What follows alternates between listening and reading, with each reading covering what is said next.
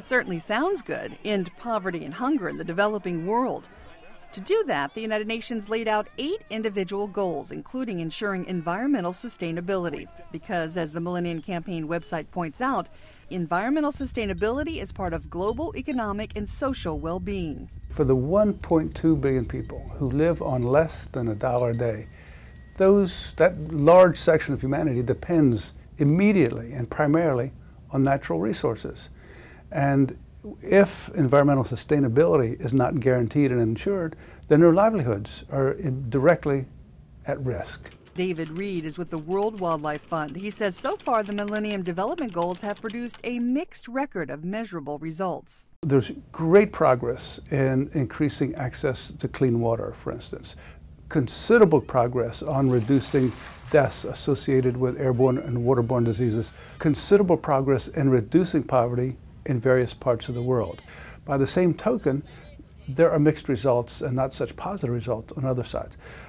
You look at, for instance, the incidence of poverty in Africa, and there really has not been much improvement. Reed says there needs to be a renewed commitment in order to meet the Millennium Development Goals. But Myron Ebell believes the goals may have been unrealistic from the start. So I don't think that they should be held accountable for not achieving this goal. Ebell is the Competitive Enterprise Institute's Director of Energy and Global Warming Policy. He says the world economic slowdown has hindered progress, although there has been some advance in reducing dire poverty. Most of it has come from the capitalist economy, and the fact that progress has slowed is really due to the fact that the world economy has been in crisis for the last few years. Until the world economy starts growing again, you're not going to see Africa doing very well, because it's the principal engines of growth, the United States, China, Europe, Japan, that pull the poorer countries along. The United Nations Development Program's own assessment of the MDGs varies depending on the project. It predicts, if current trends continue, that the world may actually exceed its target of improved access to drinking water. But the number of people living without basic sanitation will increase to 2.7 billion within the next 4 years. Conservation efforts have also fallen short.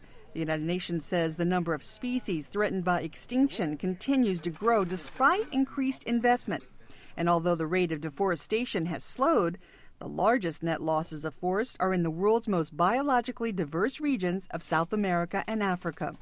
The problem is, says Abel, there is too much bureaucracy between the United Nations and the various countries to be effective. The answer for achieving the biggest of the Millennium Goals, eradicating world poverty, cannot be achieved by the United Nations. It can be achieved by the modern capitalist economy and corporations investing in poor countries and creating jobs and creating economic productivity. The WWF's David Reed calls the Millennium Development Goals aspirational. In order to work, though, he says, the goals have to translate down to the national and local level so that governments can be held accountable. Reed says Tanzania has made great strides in reducing poverty, and he points to Namibia as another success story. Well, one that WWF has been involved in is the LIFE program in Namibia.